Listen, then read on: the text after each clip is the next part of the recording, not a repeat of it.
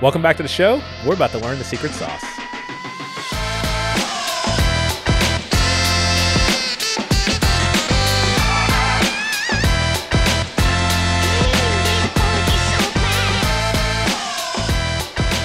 So Theo, I've been a fan of your sort of come up in the dev space, Y Combinator. Like you've done a lot in the last 6 months, maybe. So like hopefully we cover it all. Is it 6 months since like? It's been a bit longer than that. You got to me really early. It was in like January, if I recall. Yeah. Like super, super early. So Yeah. So I had saw you actually before we talk about that. Could you intro like who are you?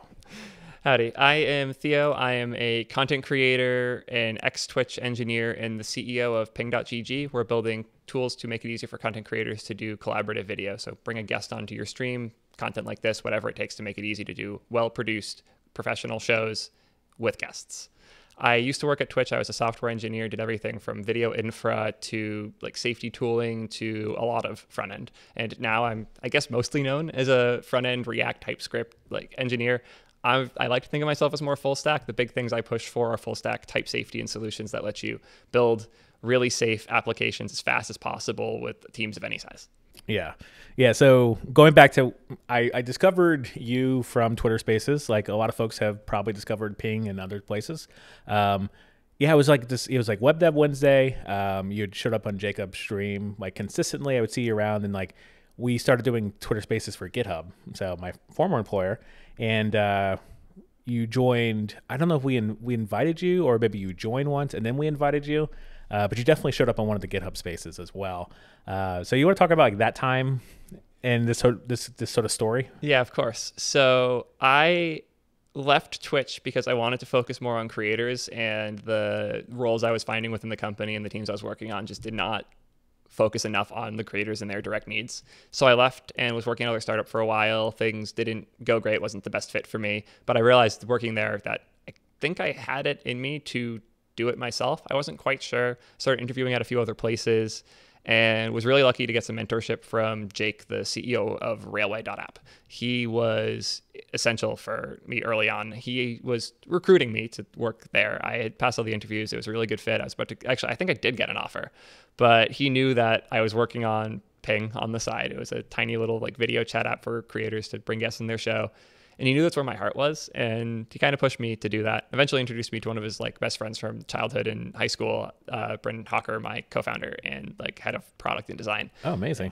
Yeah, it was a very early sign for me that like talking to other like developers and people in the space, even if like you're not going to be able to do exactly what they are looking for, just making those relationships and connections like clearly was bringing a lot of value to me. And I quickly tripled down on that.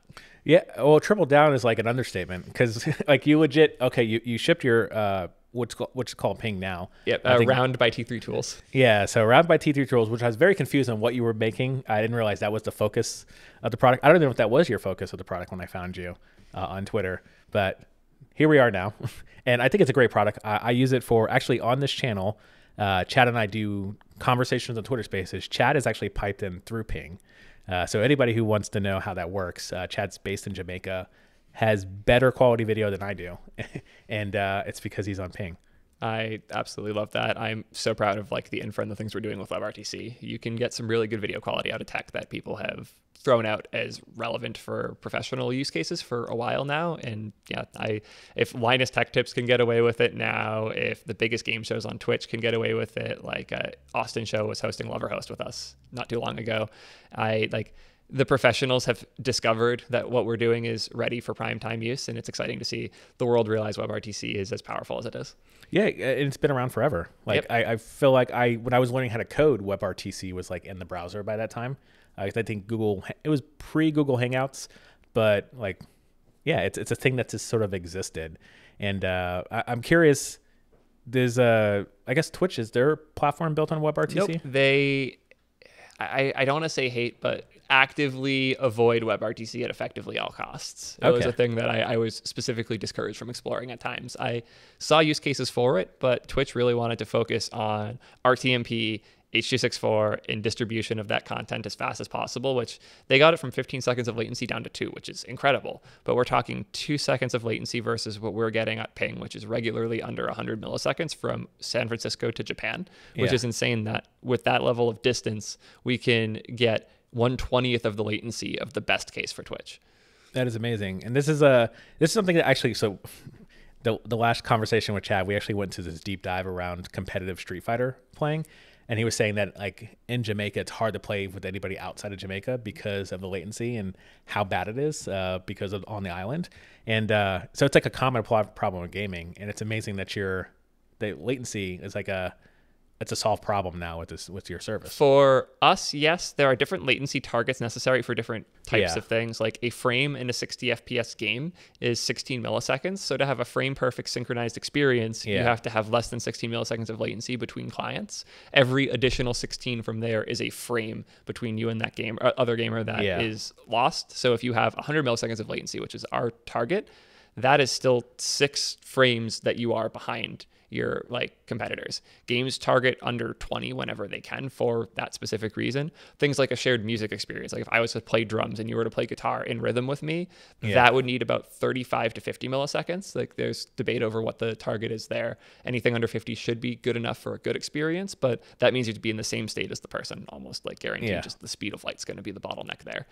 Yeah, that is a challenge. I had an idea for an app where it was synchronized like music playing. Impossible. Yes, I know Actually this impossible. now. I know this very clearly now. After just learning just about this normal web programming and network and delays and stuff like that. But also, ping is a great name. Thank you. We as a company are about 85% sure Bryn came up with it. We've forgotten because it was like a collaborative process where it's like, we need a new name, and we just sat and thought for a while and landed on ping.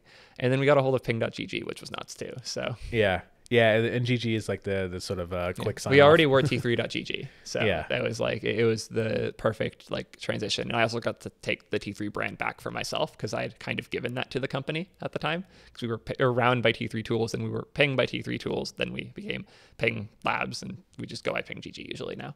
Yeah. And what's T3? What's the origin? T3, it's my name, THEO. 3 letters after. Oh, okay. Yep. We joke now that it's Tailwind, TypeScript, and tRPC because the T3 stack has caught on, but it is Theo. We also we got so close to doing a podcast with Tyler from I always forget the name of UI.dev and Tanner Lindsley, the creator of React Query and the Tan stack, because we're all T's. We're going to do the T3 podcast. Excellent. But we're always all way too busy.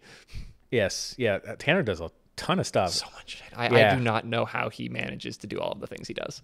Yeah, it's scaling, I guess. I don't know. But Tanner, you owe me a DM. Just to throw that out there. Shout out Tanner. I owe him way more than a DM. If we want to go back to my origin story a bit, I owe him in particular immensely. Like he was my intro to not just really Twitter Spaces, but like participating in Twitter like conversations as a whole. I like had a few back and forths with Fred from Astro and with Ryan from Solid, just like convos in the DMs about like copy editing for their blog posts and such. Yeah. But the first time I got really deep on a technical conversation was chatting with Tanner. I joined one of his spaces because I had this terrible proposal I had written up of a custom React hook that was a compiler hook that you would write backend code in. It was called use backend. So you write some backend code, do your Prisma call, whatever, in your React component. And then at compile time, it would rip that out, make it a backend like API, and then put React query in there to just call that backend thing. Okay, yeah, that sounds complicated. It wouldn't have been too bad to do. And there are people who are doing things very similar now. It's definitely like a pattern that I've seen others trying. Funny enough, Solid Start and the Solid.js guys are doing something very similar with their server primitives. I showed this proposal to Tanner. I was like, what are your thoughts? He said, this sounds crazy. I love it. There are 2 projects that do something kind of similar. One is named Blitz.js and the other is named tRPC. They both use React Query, I think. I haven't had a chance to look into them at all. Down to do that, come back to my next space and we can chat about it.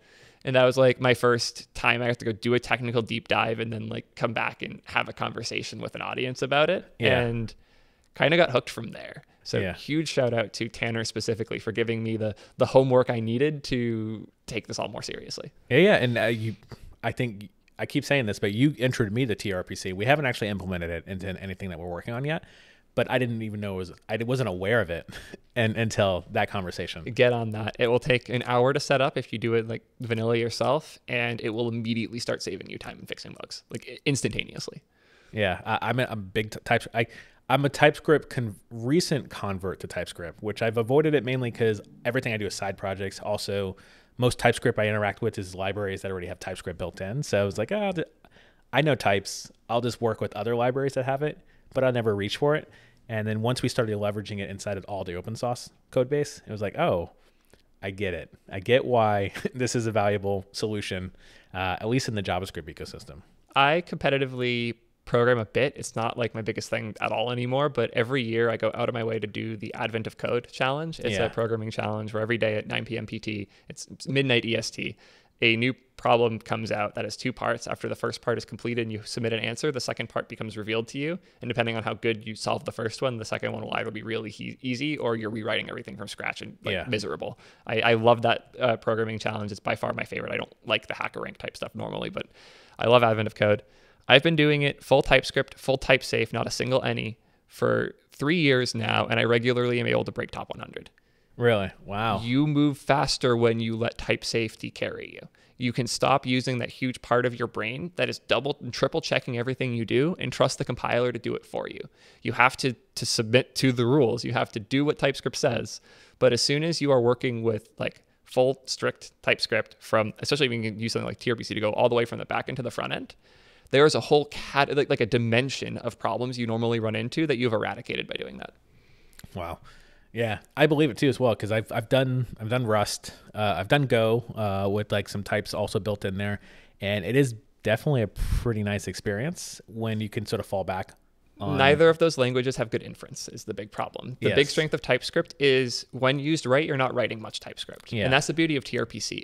It's TypeScript by name, not by like your DX necessarily. Like when you do something wrong, then it becomes TypeScript and it tells you. But all of the tRPC files in my code base, like my tRPC router and the tRPC like a query like mutation like piles of functions that I write, none of them have a single type definition in them because you don't need to write TypeScript to benefit from TypeScript if your system infers from value to user.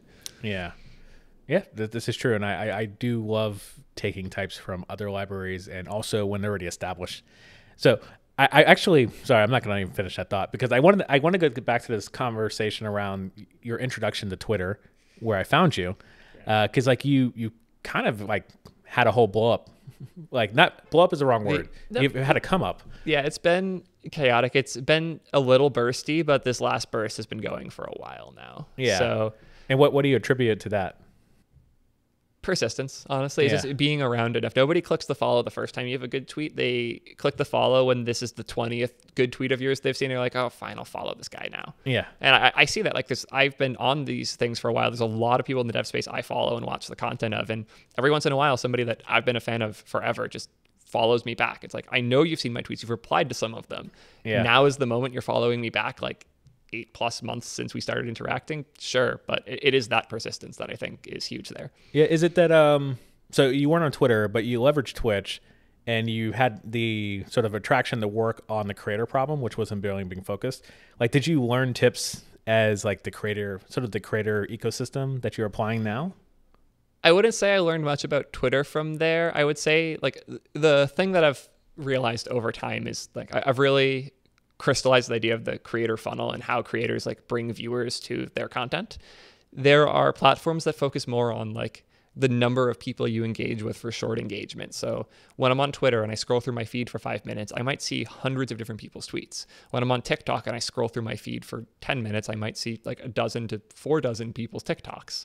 When I go on YouTube, I scroll, there's a bunch of thumbnails, but I only watch 1 or 2 videos. When you go to Twitch, you go to one person's URL on Twitch and you stay there till they're offline.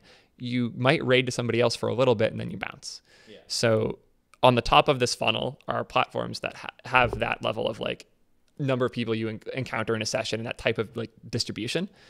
Those platforms tend to be the best place to find your audience. And then the bottom of the funnel is things like Twitch, Patreon, OnlyFans, where nobody's going to OnlyFans to find their next favorite person. Nobody's going to Twitch to find their next favorite streamer. They're going there to follow the person that they met at the top of the funnel down to that place. Yeah. That's where you convert viewers into like more like dedicated community members into spenders for buying merch, like subscribing to your channel, stuff like that. Twitter's how you like discover that audience.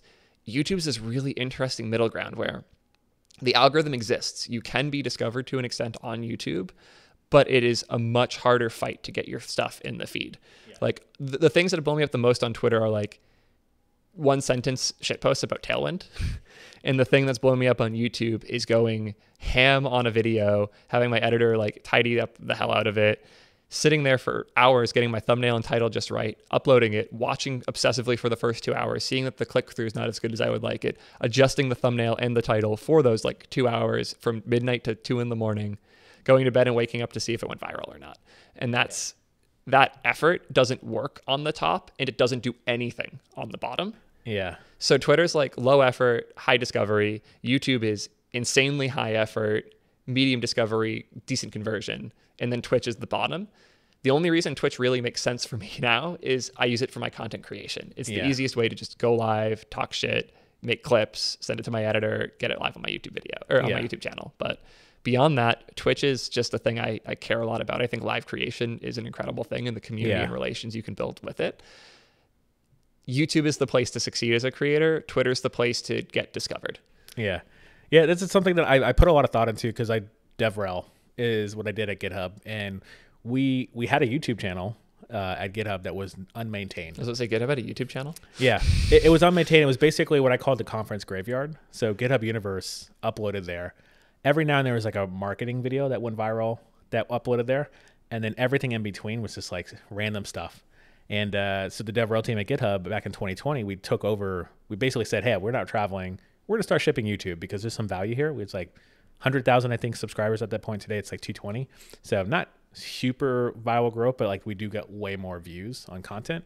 And it was mainly the thumbnail, the title. Once we started doing thumbnails and titles on a subscriber base that actually, like, it was a huge number that watched first day notifications, it made a huge difference. And I saw that, and that's what I'm trying to apply to the OpenSauced channel. Like we haven't got this sort of virality that you've seen over on them.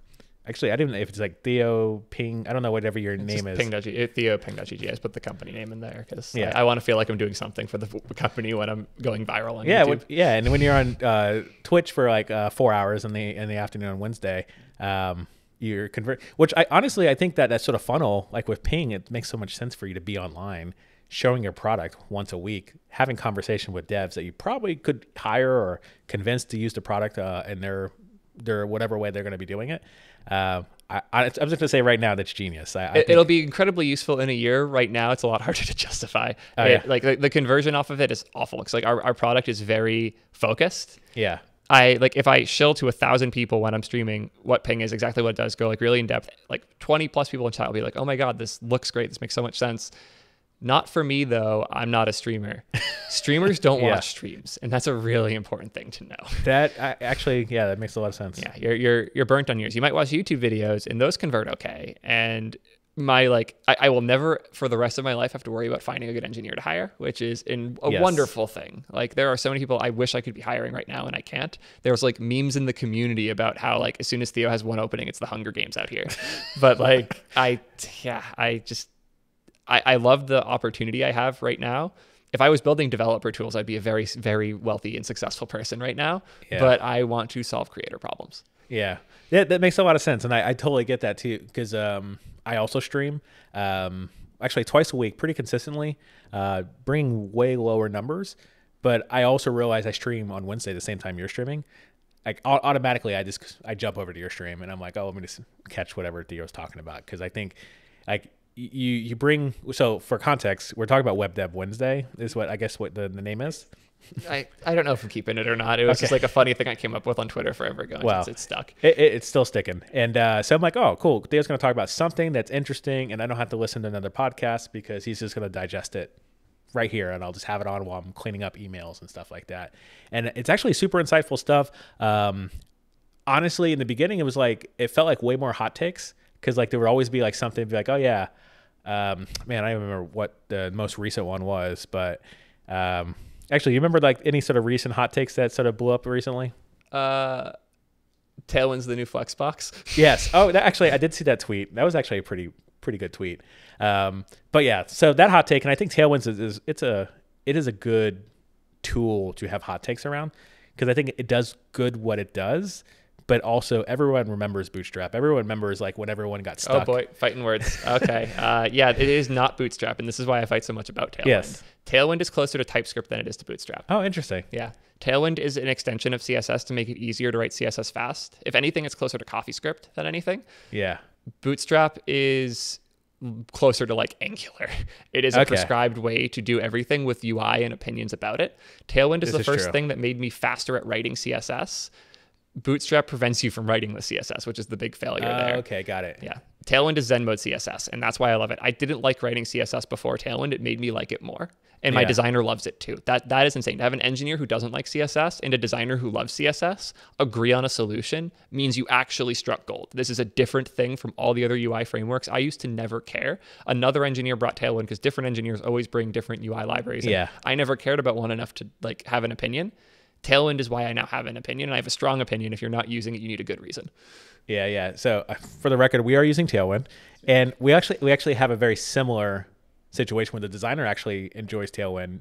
Didn't really have an opinion going in, but once we started using it for our design system, we don't have to worry about CSS because it goes from Figma to components pretty quickly. And I also don't want to do any CSS, so I'm also pretty much hands off, don't care. But also good pushback on the Bootstrap thing, because I think Tailwind and Bootstrap get conflated. I also remember CoffeeScript, and I remember the migration they did for the company I worked on when ES6 was finally ready for prime time. And it was a great experience writing a bunch of ES6 because I learned it really quickly out of CoffeeScript, but also I realized I didn't know how to write JavaScript because of CoffeeScript. So it's like we'll probably get to a place where like, oh, you know what, CSS has evolved enough that everybody migrates back. And I think that's an okay problem to have. Yeah, I absolutely agree. Tailwind makes inline styles pleasant and maintainable. Yeah. And that is an incredibly large value that CSS doesn't deliver due to the way things have changed since it was invented. And I really think it is more like TypeScript than anything. It's like an in-between of TypeScript and like CoffeeScript. The magic that makes it so valuable that I guess valuable is the wrong word. The magic that keeps my like do it the web way brain from getting angry is when you hover over one of the Tailwind classes in your editor, it just tells you the one line of CSS it adds. There are like 4-ish Tailwind like class types that have more than one line of CSS. Most of them literally apply one thing, and it is a faster way to apply those things. And when you pull it up with a cheat sheet next to you, it does make you better at CSS. CoffeeScript teaches you patterns, but doesn't necessarily teach you CSS. The thing that really is telling for me about Tailwind is on projects where I don't use it, I'm in the Tailwind docs more because I'm ripping the CSS from it because I know what it does and I trust it like immensely. So I'm in the docs more when I'm not using Tailwind. Yeah, and that's just so we danced around this a bit, and you mentioned a couple times the T3-app repo, and I want to talk about that open source project too as well. I know a bit of the history of it, but do you want to talk about like create-t3-app?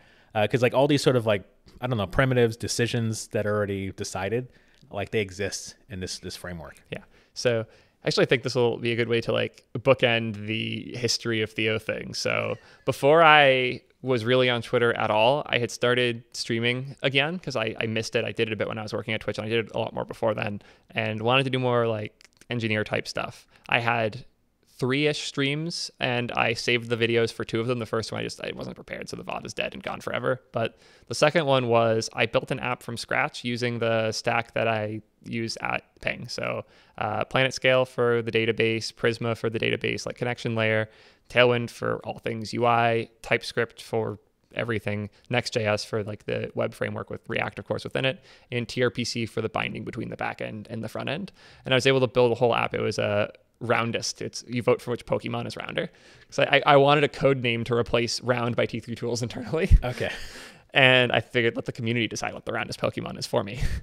And I built it in like an hour and a half because the stack let me move that fast. Nice. The VOD sat on my YouTube. Nobody looked at it.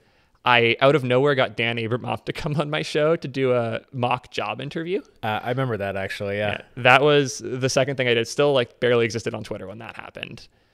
Then I got into Y Combinator. So I did a few more streams, kind of edited them. Had one of my good friends who now works at Ping, Adam, edit a few for me, but he doesn't know the tech space enough to know like what to cut and what to add and like how to really like do the chaotic code streams that I was doing like into shorter videos. So the channels kind of sat around. It wasn't the focus, especially during like the 3 months at Y Combinator. March in particular, when I was fundraising, just nothing happened for me in the creator world. Looking at my analytics now, it's so funny, especially on Twitter, where it's just like, this month I got 4 followers.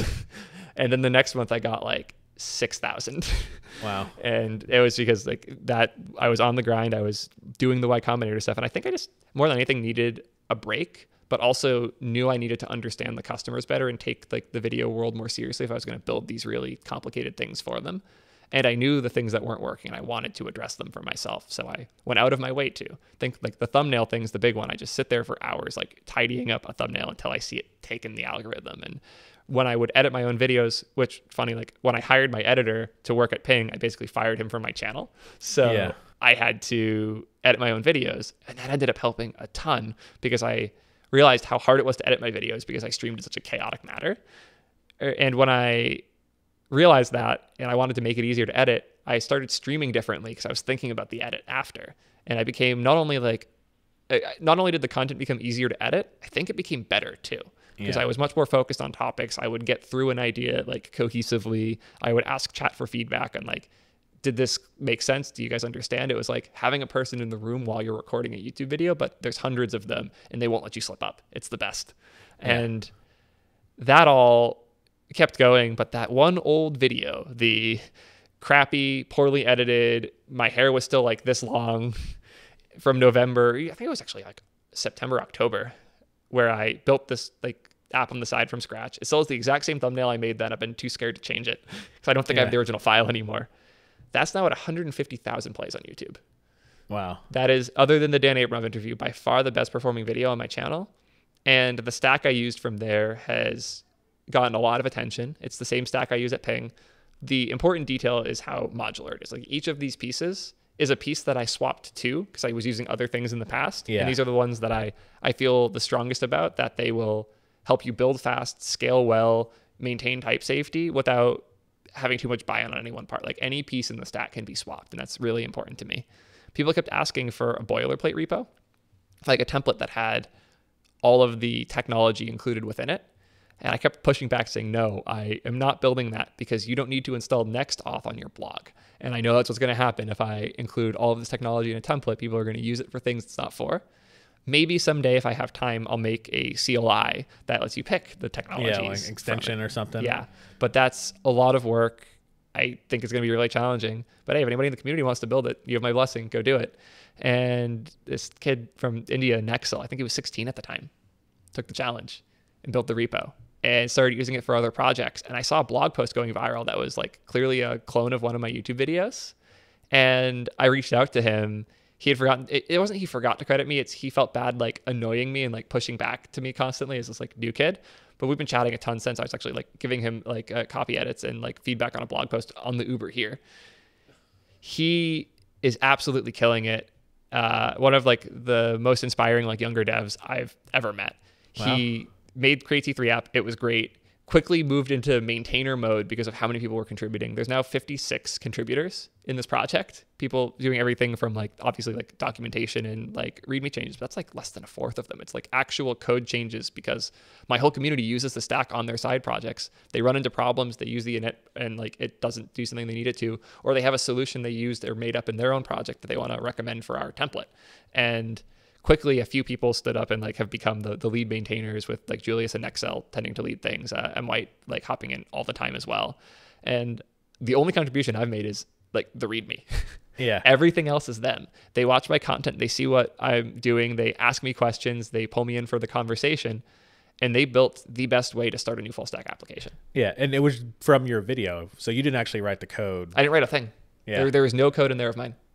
That is amazing. Yeah. They kicked so much ass. And I'm genuinely so proud of the community. They just broke 5K stars on GitHub. Yeah. There's over 50 contributors on a repo that's like 3 months old, which is insane. Like that in particular is so insane. Over half of them are first time contributors. Yes, and all the contributions have been incredible. It's been such an awesome project in that way. And there will be companies that start on create-t3-app that are very successful someday. It is the best way to get started on a new project. And I use it for everything I build that is an app, to be clear. Astro is great for static stuff, but T3-app for everything else.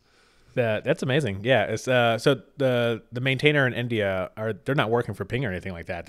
He's just a kid in college, or he's finishing up high school, I think, right now. Finishing up high school. All right. Well, hit me up if you want a job. No, just kidding. Yeah, there are so many crazy people in that community. I'm waiting for recruiters to notice that my Discord is like a hot place to be, because there are like 4,000 people that are largely in the community because they're not getting the types of like mentorship or like buy-in that they were looking for at work. So they come more than anything to my community to vent. That's kind of why I made it. I lost my 300 plus person front end channel at Slack that I would shit post in. So I started doing it on YouTube and Twitch and eventually Twitter to make up for what I was missing there. And what I learned is there's a lot of people who don't have that or never had it. And my community is like the place to go. Yeah, I love it. And I love these like communities because well, your community is kind of centralized around Twitch a bit, or maybe all the content you've done. I've got a community which is openSauced, but there's also some other like dev creators, which I know Jacob has. What's the name of the community? It's the Railway or the Rail Guild. OSRG, yes, Open Source Raid Guild, yeah. Yeah, so like it's a small community, but I've actually met people from there as well, and we've had like really, really good conversations about like decisions, but also I was able to mentor at least one person getting a job as well out of that community.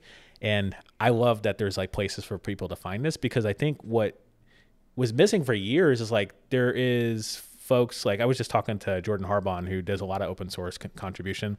Like he lives here in the Bay, grew up here in the Bay, knows a lot of people, but there's like people in India, there's people in like Kansas City that need to have that interaction, that connection, to know what the next thing is. And like if you have the T3-app framework, or just like the I guess it's a template repo, it's a framework, it's a CLI. It's a CLI. It's a project initialization CLI. Yeah. Yeah, so that like gets you a good head start to be able to say, you know what, I don't need to make all these decisions. I just want to put something on a page, which you also entered me to, man, why am I blanking to the guy, the nonprofit? Jason Dockton. Yeah, Jason, who taught himself Next. Like that, having a framework to be able to learn web it's mind blowing that this is like, you don't need to know, every single in and out of how networking works just to get a site on deployed to Vercel. It's just this like now it or upload it through GitHub. We're definitely trying to like walk a line here, and it's been tough in a lot of ways because like there's a lot of additional things we could provide that most people need, but there's a lot that we could provide that most don't. Yeah. And every time there's a proposal like we should add protected routes, so an example of having a route that you can only go to if you're auth and it redirects otherwise. We don't use those on Ping. If you're not auth, it keeps you on that route. It renders a signing component and then keeps you back there after. Like this is a flow that depends on what you specifically need.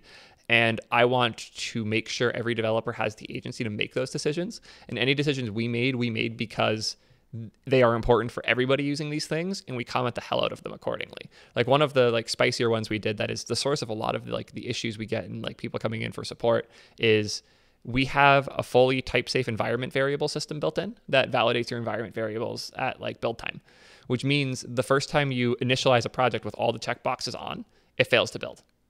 Okay. We did that intentionally because you need to choose what database you're connecting to and what next auth credentials you're using, because it's a decision you need to make. We're not going to make it for you. We're not going to give you a dumb example. We used to just have like a SQLite DB it would write to by default, but people didn't know how to change or even where to go. So now very problematic. In previous like frameworks where SQLite was like, I didn't know I couldn't just use this in production. Yep. So now we force you to think about it because those are decisions you have to make, and they're not ones that it even makes sense for us to prescribe solutions to.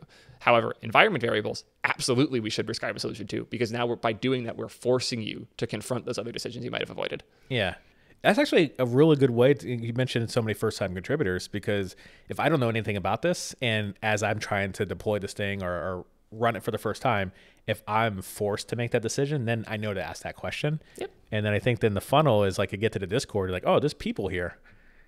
Maybe I can ask other questions, and then people eventually just hang out. That's exactly how it's happened. It has been super consistent having people like run into an issue and then become active contributors. Like people who joined originally as like front end devs or maybe back end devs wanting to do front end, or maybe just hobbyists that want to start programming more seriously. Like it works for all of them if you're down to sit there and like feel dumb for a bit, because create-t3-app was not built to make you feel smart. It's built to let you be dumb. And I think that that's like the best part of it. Yeah.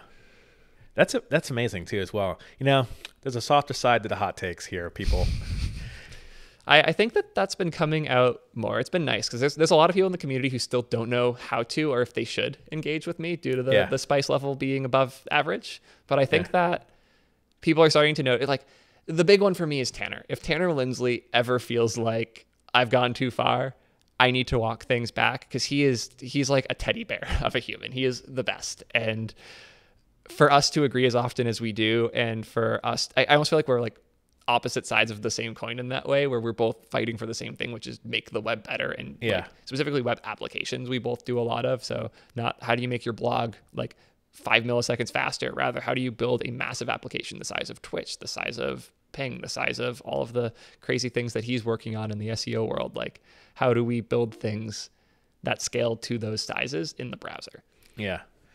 I mean, that's at the end of the day, everyone wants to work on that problem, and I think everyone has a different flavor and a different like approach to it. And what I love about things like open source and like finding things randomly on GitHub or random YouTube videos, because I run into a lot of devs on YouTube now because I pay attention. So like these are ideas I don't have to do a lot of searching for, because I stumble into them. And I like the fact that people can stumble into like your content around breaking down like GraphQL or breaking down why tRPC is like the flavor that you should definitely be tasting right now. And so I appreciate all the work that and the content you put out.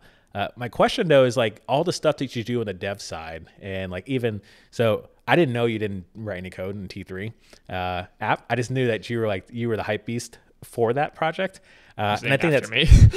I think it's awesome that exists too as well from that video, because now these are like people winning and maintaining a project, maybe the first time, maybe the second time, but there's people now contributing to this project. Some of whoever creates the next big framework, like the thing that kills Next.js or that kills like React and Next, will have come from my community. I'm 100% confident in that. Yeah. Wow. Yeah. So what's your take on things like Solid? I love Solid. I'm really close with Ryan. I've been using Solid a bunch more on side projects. I did a rant about it on stream yesterday because I'm building a new chat app with it. It's super promising. It breaks your React brain in exactly the right ways to help break people out of React brain, I think. And it's really exciting in that sense. Also, the performance is nuts. Ryan's a phenomenal maintainer. He's starting to build up his own little community too. I think he has discovered the power of content as well. He was, to an extent, what I was trying to do early on was take the stuff he was doing on like StreamYard on his laptop to like 10 viewers that were like hardcore nerds like me. I was trying to take those awesome lessons and bring them to like a slightly wider audience that's like in a way that's a little easier to approach, like a more digestible version. He's leveled up his game a ton, and he's pulling like appropriate views now for that. And it's really cool to see. He's now co-streaming on Twitch as well. But I have always looked up to him and his knowledge, and the stuff he's building is incredible. There's a lot of overlap between like that community and our community. We're sharing maintainers of stuff all the time. And I think that his like core maintainers for his little Solid crew, a lot of them came from the content world as well. Like people that he found on his Twitch chat and YouTube chat and stuff like that. I'm looking forward to chatting with Ryan actually in a couple weeks. That'll be really fun right here as well. Like he's a person that I've known of, and I've known of Solid for a bit, but I've just haven't paid attention that closely. So, and I feel like I have to pay attention now. He was one of the first people like that I started chatting with in the dev space. I remember when I saw the post on HN that's like new framework faster than Svelte, but uses JSX. Yeah. And I was like, wait, the only thing I didn't like about Svelte is that it is forcing me to learn a new language. If I could have something that's similar, but still can use JavaScript and JSX in particular, that sounds very intriguing. So I've kept an eye on Solid since that like first post, maybe 4 years ago now. And I've been like somewhat friendly with Ryan since I was like, he was like a 3,000 follower account. So it was really scary DMing him as a 50 follower account at the time. But really? Wow. He's been a homie since. I love that whole crew. I want to touch a bit more on like specifically the maintainers he has and the people that are working on create-t3-app, because there's this like specific type of person that there isn't a good word for. And I've been getting into more, I want to say arguments, but like passionate like conversations with other people in the space. Dan Jitanium and I had a really good talk about this yesterday, where there are people that many would refer to as beginners, and they might even refer to themselves as beginners, that to an extent, have too high a bar for themselves. Like people who taught themselves to code have been doing it on the side for like 2+ years now, that can have a very deep technical conversation. Maybe they haven't had their first job yet, or maybe they're a 17-year-old kid in high school. They have enough experience to have deep technical conversations with me about crazy shit. And then I'm like, oh, cool. Where are you working? Like, how are you using stuff? It's like, oh, I am still in school. I'm a little scared to get my job. Or I still am working as a ramen chef. One of the engineers at Ping started doing that, and that like poached them off there. And now they're one of the best engineers at the company. Like, wow. This category of people who are beginner exclusively in career, but they might not have like the necessary things to be like a phenomenal like first time hire that's going to like lead a big project. Like they're not senior in that sense, but they're very deep technically and very passionate. Like they have this drive that pushes them quickly out of the traditional beginner stage. Yeah. And there really isn't a place for them to land right now. Yeah. That's just missing. Like if you learn to code because your friends are doing it, and in 2 weeks you're the best coder in the group, where are you 2 months from then? Like, where do you go? You're like a kid in school, or you're working a different job. Like, what do you do with that skill and that seniority? And I think that my community is one of the few places you can land, because before it, all the other communities like on YouTube and stuff were how to write your first React app. And that's not what they're looking for. There's a lot of very, very extremely beginner friendly spaces. And I think this sort of like be in between of like, I don't have the experience. And I actually think the person who I mentored from the Rail Guild as well fits in that sort of situation where it's like almost like, I guess what I'm thinking about, I just watched I don't know why I'm blanking on names, but anyway, there's the NBA player who played for the Lakers, Kareem Abdul-Jabbar. He was just like so tall that he could not play for the JV team. He had to go play the varsity like immediately. And I think it's like it's maybe I'm forcing the analogy, but it's almost similar where someone's just like, they're definitely a varsity player, but they just showed up in school. So like no one knows until like they get on the court and they're like, you're not supposed to be here. You should be with those guys. Yep. And I think it's probably similar with your crew, especially if you're early in your career and you're already touching TypeScript, you're already like shipping production. You're maintaining an open source application with 5,000 stars on GitHub and thousands of projects starting on it every day. Yeah. Yeah. And it's that's not a junior dev. That's not a beginner anymore. Yeah. There's a few people who I've seen also come up like that, like two traditional pathways. Maybe they just happen to like start early. But yeah, that's amazing too as well. And like, thanks for the tip on the Discord, hiring people from there. Yeah, there's a lot of awesome people that are looking for cool opportunities, especially like open source and dev tool world. Like that's what they're all there for. And it's really cool having a place for them to land, because I was lucky. I went to a university where there's a bunch of programmers, and even though I didn't take it very seriously then, I like was able to help run the open source like program at my school, the Rensselaer Center for Open Source, Arcos. I got to like contribute to a bunch of stuff. I had a Chrome extension I built back then, Chrome Tana, that went super viral. I think it was like 1 million plus installs still, which is crazy. It was just to redirect Bing searches to Google when you're on Windows 10 with the little Cortana search thing. I had the like fortunate opportunity to always have other devs to talk to. And as soon as I was out of college, I landed at Twitch and was immediately under like one of the best engineers I ever worked with, and historically had like people I could have like hard conversations about engineering stuff with, be wrong, get owned, and learn a whole bunch from it. And that was so valuable for me getting good fast. And you can't have that if you don't have those communities and you don't have those jobs. Like a bunch of the people in my community, they don't know other devs. They don't have developer friends in the real world. They're the only dev they know in person. And my community is a place to like talk about programming for the first time. The problem that comes with that is the people you see are inherently the ones who are the most successful, because those are the like people who are getting the most visibility. Shine the most. Yeah, exactly. And when you don't have friends around you to compare yourself against, you don't have peers to use as your like baseline for what is progress as a dev, and all you see is these wizards like creating these huge open source frameworks or making Tailwind, or all like Jason Dogton's not a good bar to set for yourself. Like he is inhuman how good he got. But when you only have those things to compare yourself against, it's really hard to know where you are. And I think that's why a lot of these people still call themselves beginners, because the people that they're used to talking to are people like us, and we're a really shitty bar. Yeah. And it's the I make this analogy because like I'm building an open source product, and I'm trying to get more people to get into open source. And I think there's there is a crossover between creators and maintainers. Because like the maintainers that are really successful and the ones that get a lot of like, well, really like the Sanjay Sohras, like the folks who get a lot of attention, like they tend to be this sort of like the LeBron James of code, if you will. I don't know if you'd attach that to himself, but what I'm getting at is like in open source, I can go spar or I can go contribute right next to those folks. So in T3-app, like I'm going to be poking around there and seeing what code's been switched, because like I'm going to basically see if I can snipe folks to come work with me.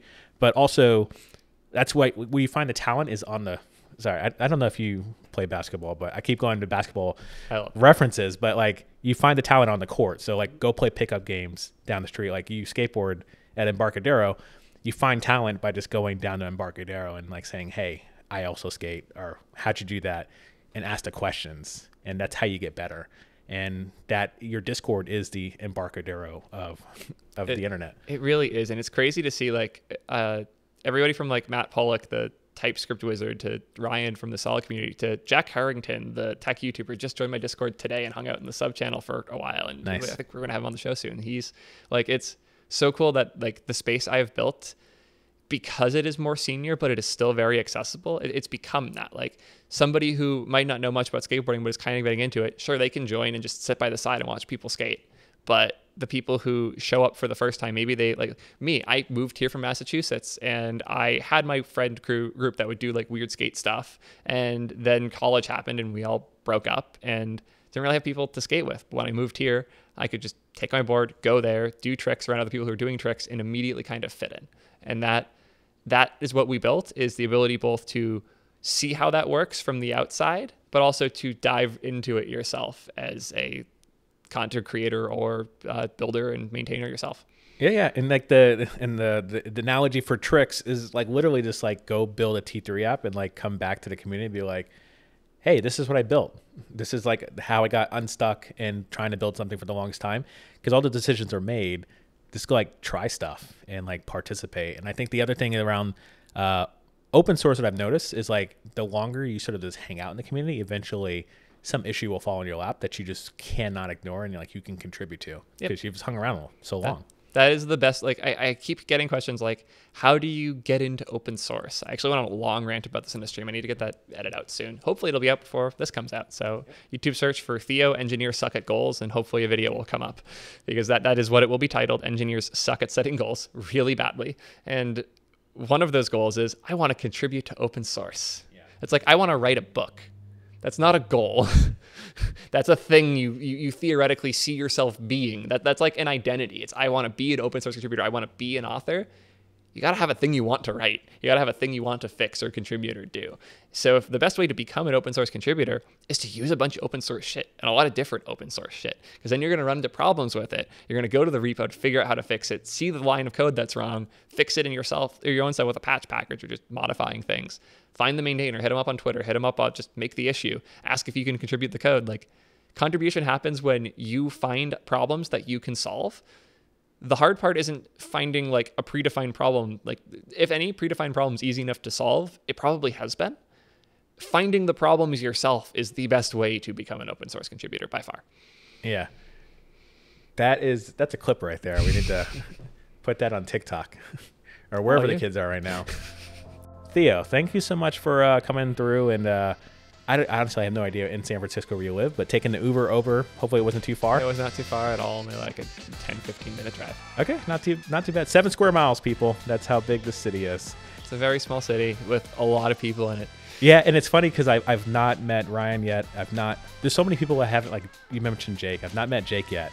So I'm like so excited that like pandemic, like we can now meet people in person now. So I'm looking forward to Jake hit me up. I don't think I've DM'd you yet, but yeah, we're going to be in touch. For sure. I'm sure he will be down. Yeah. Folks, stay saucy.